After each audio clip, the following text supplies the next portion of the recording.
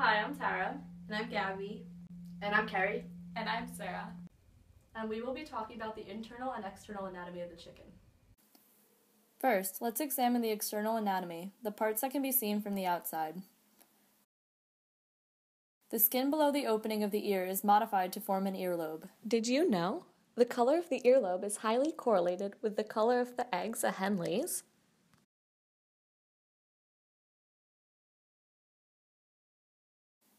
Species can be differentiated by the appearances of the combs and wattles, structures that are likely to serve in an ornamental role. The size and color are dependent upon sex hormones. The most characteristic feature of birds is their feathers. Feathers are composed of keratin, and they shield the skin from damage while providing insulation from extreme temperature variations. Did you know?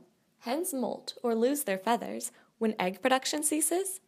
Molting follows a pattern on the bird's body: head, neck, body, wings, and tail. Birds don't have teeth to grind their food.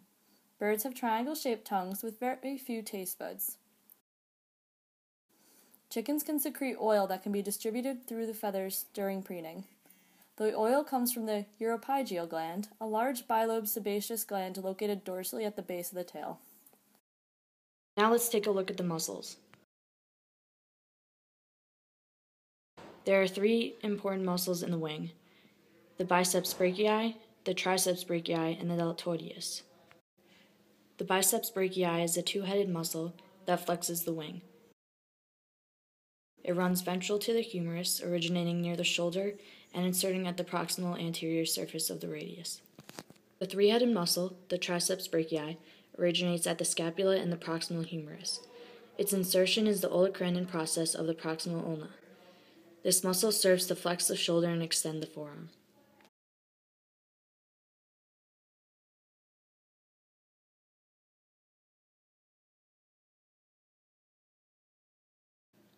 The deltoideus covers the dorsal shoulder. It originates at the proximal clavicle and inserts at the proximal humerus. Contraction flexes the shoulder and rotates the wing outward. In the breast, there are two major muscles: the superficial pectoral and the supracoracoideus. Did you know? The superficial pectoral is the largest muscle of the bird and contributes most of the force needed for moving the wing down. Did you know? The coracoideus allows birds to elevate their wings. Both the supracoracoideus and the superficial pectoral originate at the sternum, furcula, and the true ribs. They insert at different points on the humerus.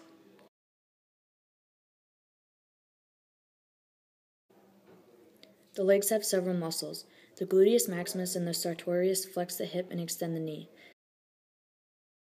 Many muscles assist in extending the thighs, such as the semitendinosus, the semimembranosus, quadriceps femoris, the adductor longus. The muscle that originates at the ilium and pubis and inserts at the proximal tibiotarsus is the ambiens. The gastrocnemius has three heads, which originate from the distal femur and proximal tibiotarsus. It serves to flex the knee and extend the foot. Did you know?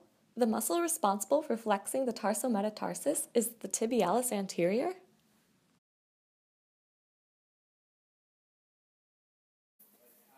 These muscles need oxygen to work. The oxygen comes from the gaseous exchange that happens in the respiratory system. Birds have air sacs, thin-walled extensions of the lungs, which allow for air to continuously pass through the tissues in one direction. Did you know? There are a total of 10 air sacs. 2 pairs of air sacs are found in the cranial thorax, 2 pairs are found in the caudal thorax, and 1 pair is found dorsolateral to the intestines.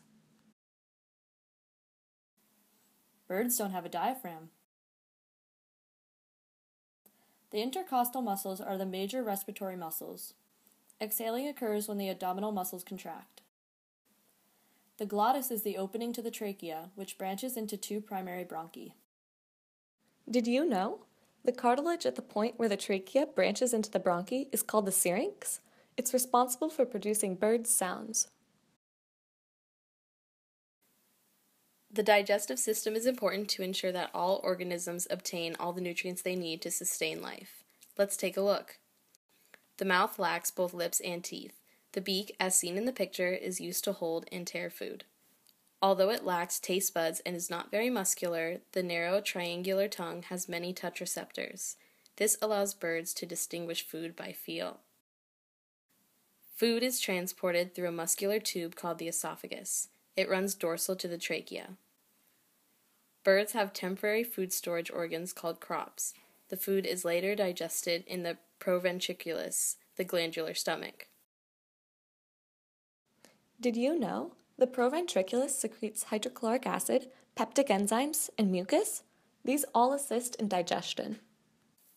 The interior of the gizzard, an extremely muscular organ used to crush food, is like sandpaper. This helps the bird break down food chunks into a finer paste. After being broken down, food passes into the small intestine. There are 3 parts to the small intestine: the duodenum, the jejunum, and the ileum. The small intestine functions primarily to absorb nutrients. It's attached to the abdominal wall by the mesentery, which also holds the superior and inferior mesenteric arteries and veins. The pancreas can be found in the loop of the duodenum. The liver is a large, 4-lobed gland that secretes bile. Bile is stored in the gallbladder and is later released to assist with the digestion of lipids. Bacterial breakdown of plant material occurs in the intestinal ceca. This is also one of the locations of water reabsorption. The last place along the digestive tract for water to be reabsorbed is the large intestine. Finally, feces are excreted from the body through the cloaca and the vent.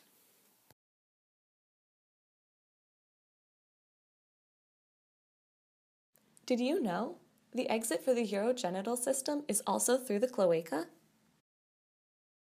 The function of the urogenital system is to remove nitrogenous and metabolic wastes and to maintain the fluid balance in the body. Birds do this through excreting insoluble urates, which require little water to produce. The kidneys each have 3 lobes and are found in the dorsal cavity of the abdomen and filter wastes to be removed from the body. The ureters are tubules that connect the kidneys with the cloaca. They run parallel to the abdominal aorta. Adrenals are endocrine glands that are found near the dorsal anterior aspect of the kidneys. The circulatory system is vital for the maintenance of homeostasis as it helps transport nutrients and oxygen throughout the body. Birds have 4 chambers in their hearts: the right atrium, the right ventricle, the left atrium, and the left ventricle.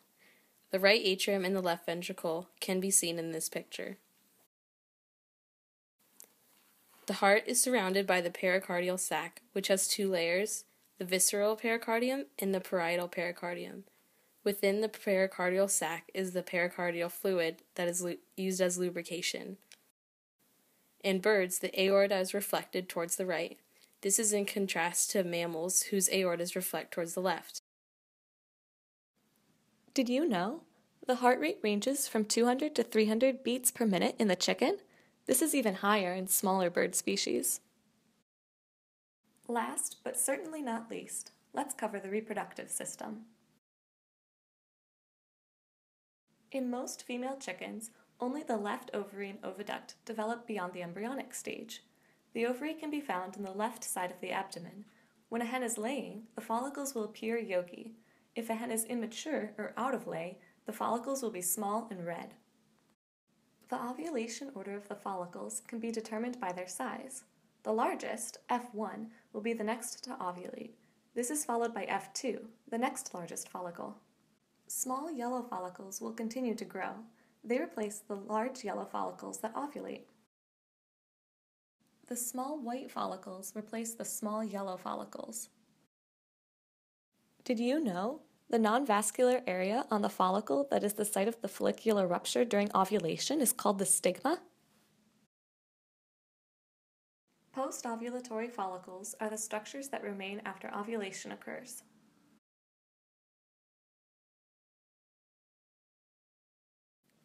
The oocyte travels to the infundibulum after ovulation. This is also a location for sperm storage. It next reaches the magnum, a thick-walled region that secretes albumin and other proteins. After remaining in the magnum for about 2 hours, the oocyte reaches the isthmus, where it remains for another 2 hours as the egg membrane is formed. Next, the egg enters the uterus, where it remains for about 20 hours. During this time, the shell is formed and pigmented. Finally, the egg travels through the vagina before it is released through the cloaca. Sperm are also stored in the tubal glands, which are located between the uterus and the vagina. The male reproductive system is much simpler, as the seminal vesicles and prostate are not present. The phallus is small. There are lymph glands associated with it that produce fluid, which is added to the semen. The testes are organs responsible for the production of sperm. In order to exit the body, the sperm travel through the vas deferens. We've now completed an overview of the general anatomy of the Gallus domesticus. Thanks for joining us today. See you next time! Did you know? This video was created by Sarah Wright, Carrie McCann, Gabby Hamill, and Tara Bergstrom. The chicken!